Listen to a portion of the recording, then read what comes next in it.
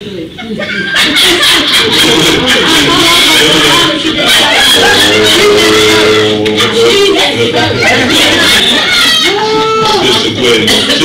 said, I want to keep her.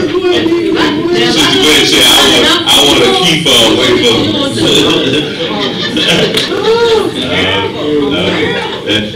let's pass out the church around the world. Donna says she will return the favor.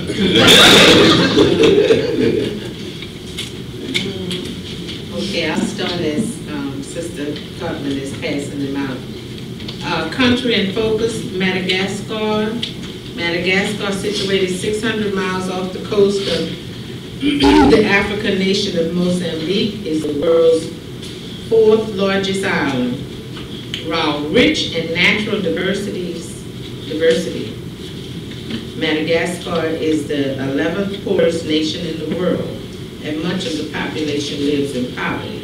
The country has also suffered because of political instability and upheaval. While there is religious freedom in Madagascar, the Malagasy folk religion is still pervasive. The government and traditional churches remain suspicious of the emergence of younger, more charismatic churches, and they ask you to pray for 4 things. The Church of Madagascar, the people of Madagascar who are locked in a battle with poverty, democratic reform to address the political troubles and conflict, revival of the Madagascar's large churches, and a new spiritual hunger within the youth.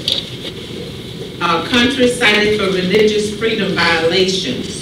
The U.S. Commission on International Religious Freedom recently released its annual report, which counts 15 nations were abused of religious liberty.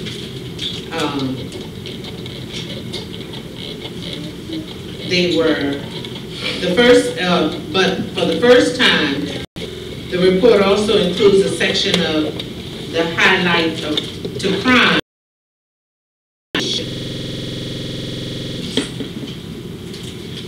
The U.S. Commission on International Religious Freedom added special emphasis on non-state actors, and their violent actions are a growing threat to religious freedom.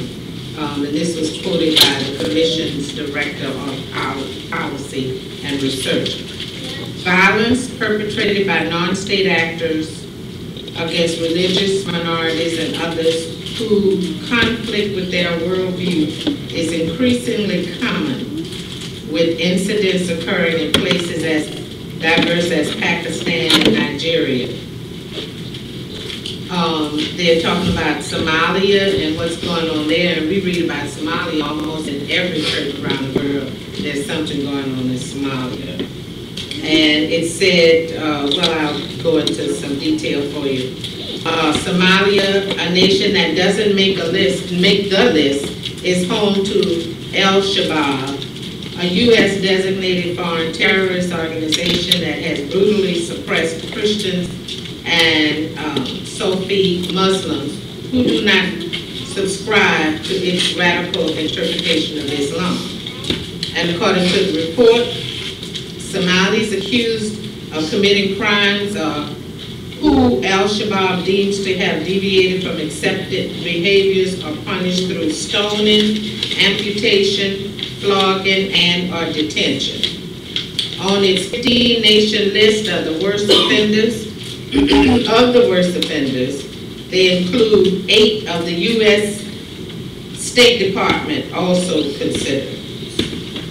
And these are countries of particular concern: Burma, China, Eritrea, Iran, North Korea,